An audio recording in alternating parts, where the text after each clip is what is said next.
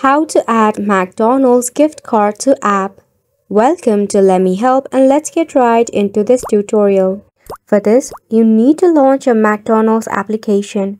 Make sure that it is up to date and you are logged in into your account.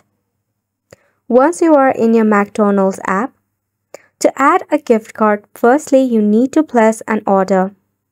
For it, you can check out the menu of McDonald's or even check out special deals and orders from McDonald's. Select on the food menu that you want to place and also the quantity of it. You can easily edit your order if you want to. Once you have briefly reviewed your order, now to place it, just select on Choose Payment. In there, you will find various of payment options that you can choose from.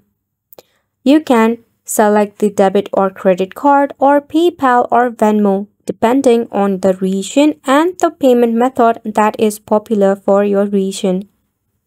Once you have selected your payment method, at the end, that is the checkout portion, you may find the button for Add Gift Card or Add Promo Code.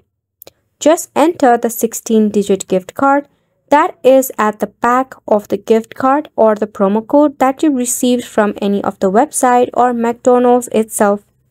Just paste on the code, and by that way you'll be able to see substantial discount in your grand total as well.